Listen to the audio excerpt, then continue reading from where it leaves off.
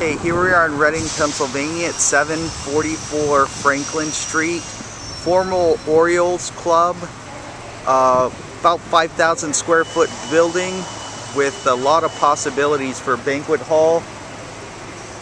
There's a lot of parking in the general area by a private 100-car garage that's actually right across the street, parking garage.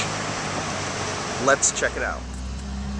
Okay, coming into the front door, you actually have a lower level, an upper level, and two full floors up above. We're going to take a short tour just to show you the main floor and the lower floor.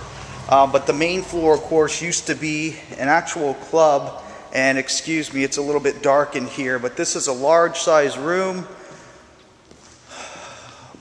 I would have to say at least 50 feet across, with a large stage big enough to accommodate a band or what have you, a little booth possibly for sound or DJ, and of course a balcony, which is great.